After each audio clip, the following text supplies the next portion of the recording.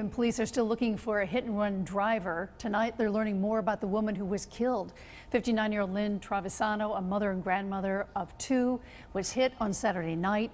Police say she was crossing Route 80 near the Citgo gas station when she was hit. It's not the first time there's been an accident on that stretch of the road. According to UConn's crash statistics, there have been over 120 accidents along Foxton Road over the last 2 years, 3 of them deadly. Well, when I drive along it, I find that, some of the side roads, it is difficult to get onto Route 80 itself. You